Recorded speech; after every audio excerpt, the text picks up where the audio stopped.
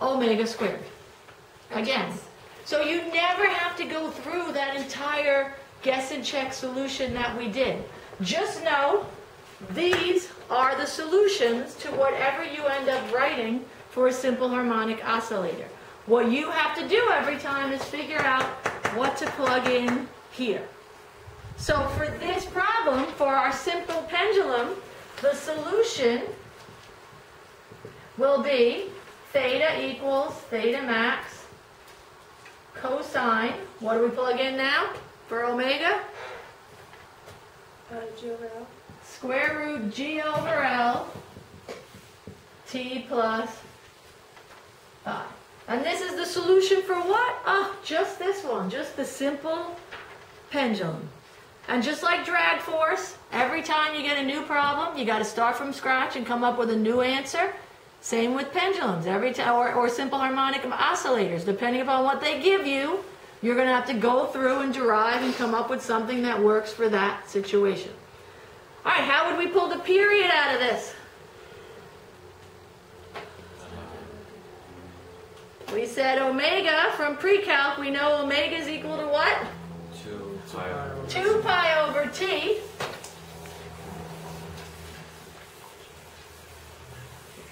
So to find the period,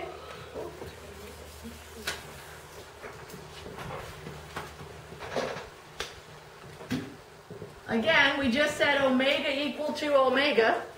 We know one of them from the mathematics of sine functions and cosine functions is 2 pi over t. And the other one we got for a very specific problem we know is the square root of G over L. So solve for t, and what do we get? T equals 2 pi square root L over G, which is also on the AP equation sheet. And once again, did my amplitude, theta max, show up in this equation? It did not, so again, it doesn't matter really how far you pull it back, except for this one we do have the caveat that we can't make the angle very big, otherwise it's not a simple harmonic oscillator. All right, how are we feeling? All right, we'll do a compound pendulum, then we're going to give you a little break.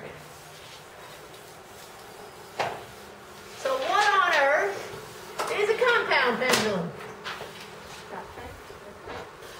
That thing is definitely a compound pendulum.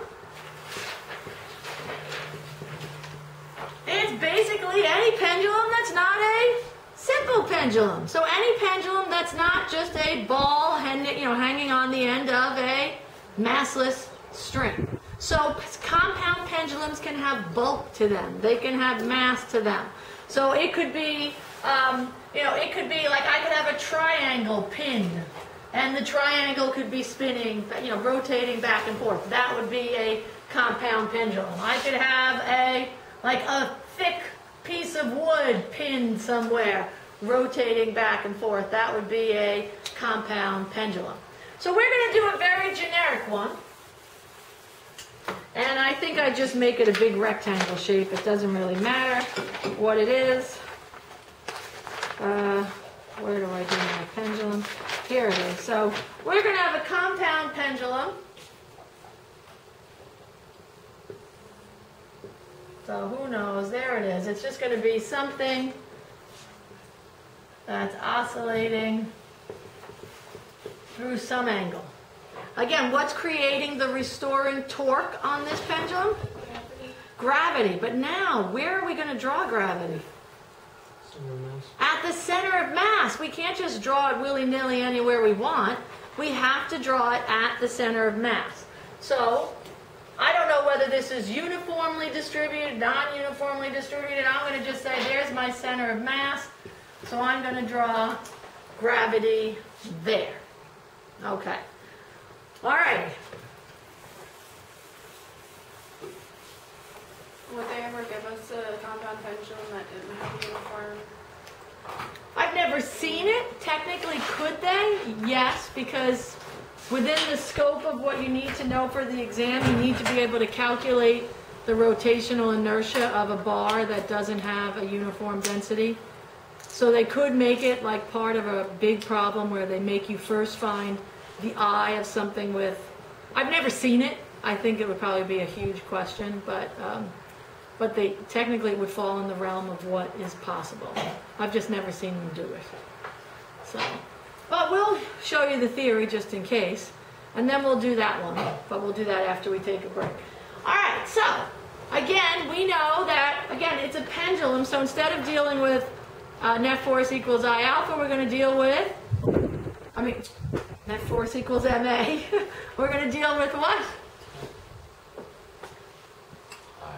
Net torque equals I alpha. Now, let's put some variables in here.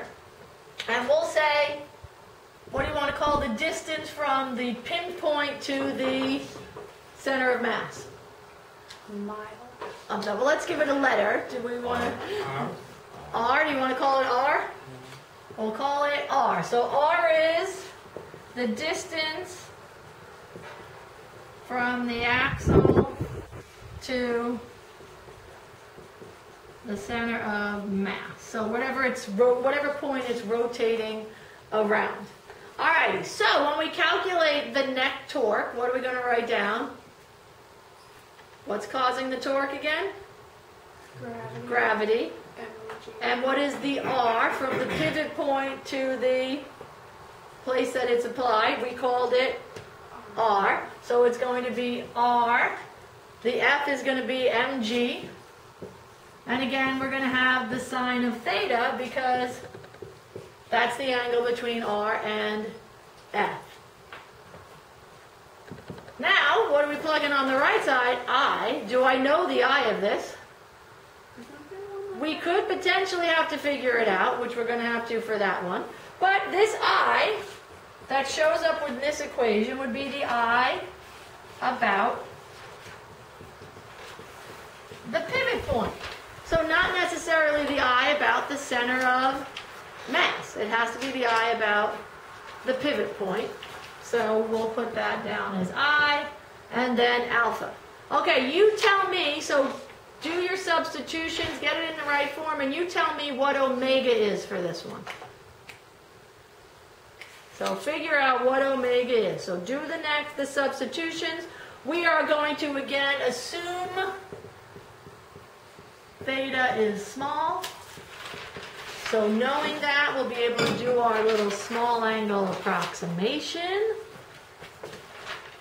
So we can be able to get rid of the sine theta. So you tell me when you're done, you tell me what omega is and tell me what the period is. And then we'll do it together.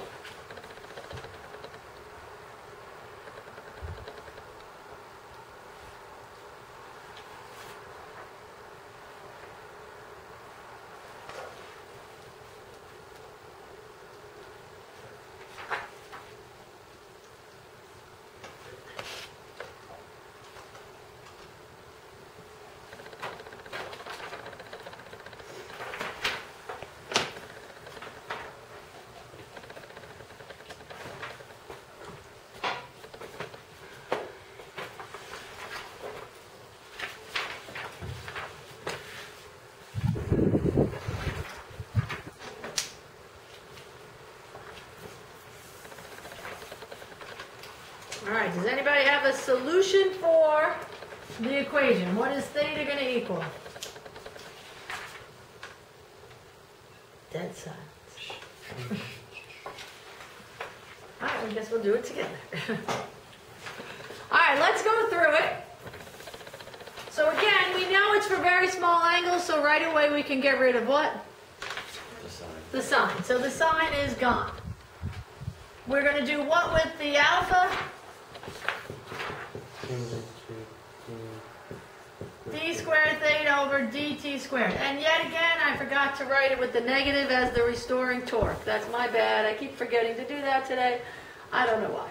All right, so we're going to write it in what form? D squared theta over dt squared equals, well, if we divide by I, we get plus RMG over I theta equals 0. So what do we find out from here? We find out that what's omega squared? All this mess is omega squared. So we could say the solution to this then is going to be theta equals theta max. What do we plug in here? The whole RMG over I all square rooted T plus phi. Actually, cosine. Yeah. Oh, I lost my cosine. Yes. Theta equals theta max cosine square root RMG over I times T plus phi. How do we do there? Okay, awesome. And finally, what are we going to do? We're going to find the period. We said omega equal to omega. 2 pi over t equals the square root RMG over I. So what do we get for the period? 2 pi the square root of I over RMG, where R and I are very specifically these two things here. The I about the pivot point and the R, the distance from the center of mass. All right, how did we do? All right, good. Let's take like a 5-minute break, and then we're going to come back, and we're going to have you predict the period of this, and then we'll look at some AP problems and stuff. Unless you don't want to take a break, we'll keep going. Oh, I need a break. Okay. I figured most people would need